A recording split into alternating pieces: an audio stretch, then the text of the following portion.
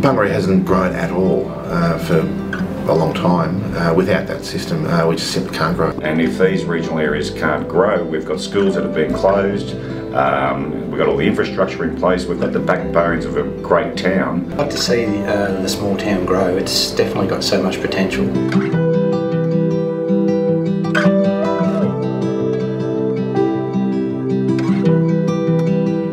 You know, we're a very strong community, but the town was never given the opportunity to grow. Like a lot can't move into the town apart from if there's houses, so I can't see a lot of new people coming into the town. It would be an amazing thing for both communities.